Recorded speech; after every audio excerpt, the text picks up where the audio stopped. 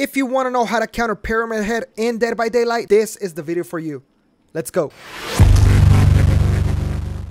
If you're new to the channel, this is our How to Counter Killer series in Dead by Daylight. If you want to check out the killers that we've done on this series, I will leave a link in the description down below for you guys.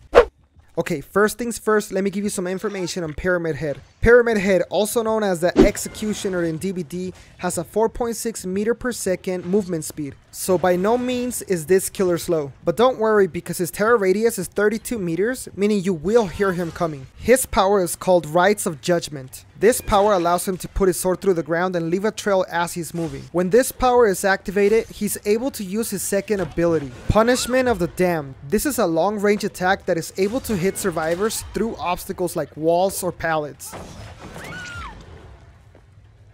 Now the Rites of Judgment attack, meaning the trail that he leaves behind, has a secondary purpose. Any survivor that walks or runs through the trail will be afflicted with torment. And you can tell by the barbed wire around the survivor's icon. When Pyramid Head downs a survivor that's tormented, he's able to send them to the Cage of Atonement. So he doesn't actually have to pick them up and hook them like every other killer.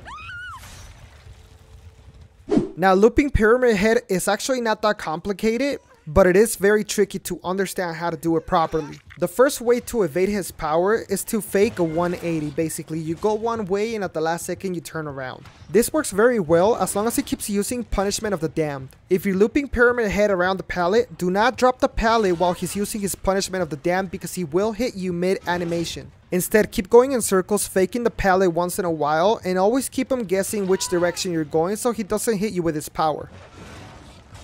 If at any point you see him not activating his power, that's your chance to drop the pallet early and make a lot of space.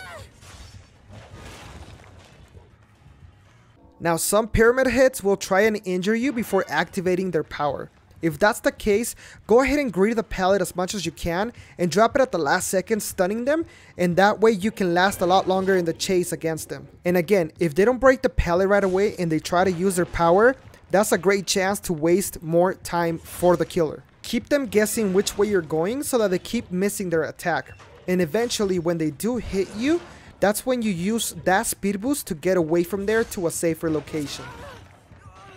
For some reason, Pyramid Head players will try and get you with their power instead of hitting you with their basic attack. I'm really not sure if this is a pride thing, but it's definitely not efficient because sometimes they can hit you with a basic attack and take you down a lot faster.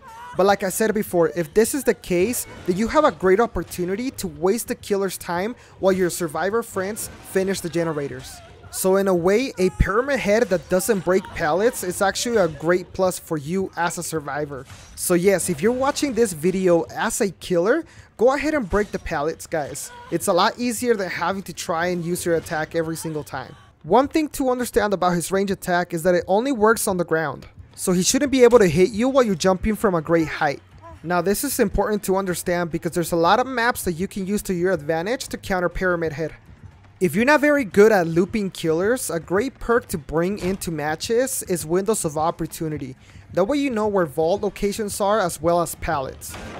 As a survivor, you always have to be one step ahead of the killer, meaning when you drop that pallet, when you vault a window, you already know which location or where you're going next to keep looping the killer.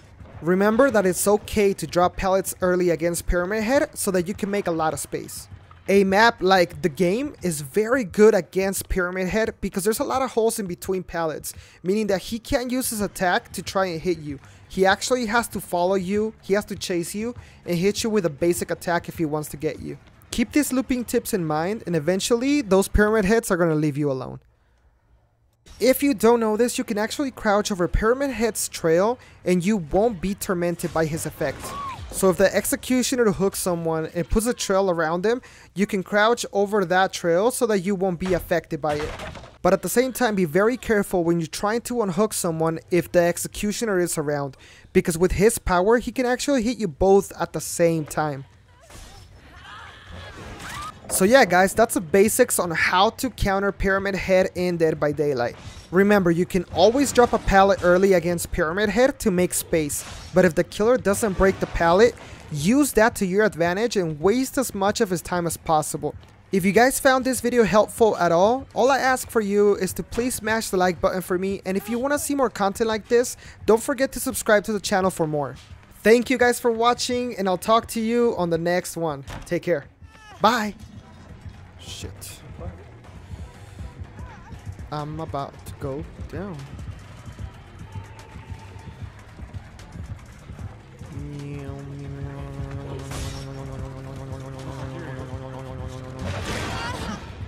Vete a la fregada. Fuck you, Pyramid Head. Ho ho ho, he's respecting the pallet.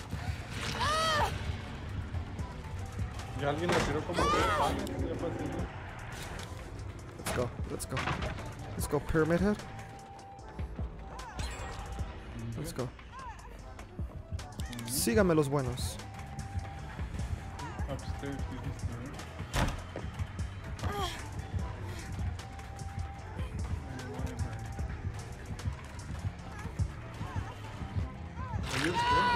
Yeah. I'm at the library. Whew. I'm about to go down, I think.